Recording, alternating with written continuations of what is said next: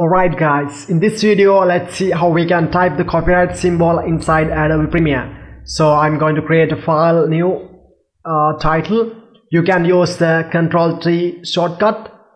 Right, go to the title editor and select the whatever font you like and go to the type tool and type Alt+1 keys. So the key combination is Alt+0169, right? So once you type that, you can adjust the size as usual, and you can type all right reserved or something like that. So as usual, no, it's a very good idea to put a copyright symbol and type all right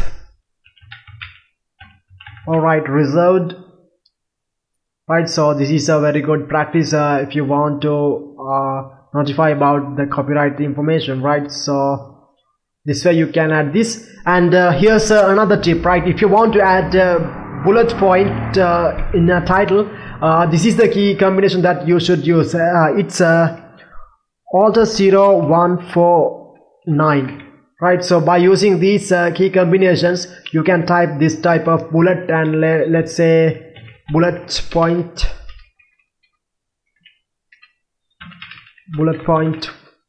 1, right? So something like that. So this is a very good idea. So if you want to duplicate it, hit Alt, and by pressing Shift key, and you can move it down and you can type the second bullet point.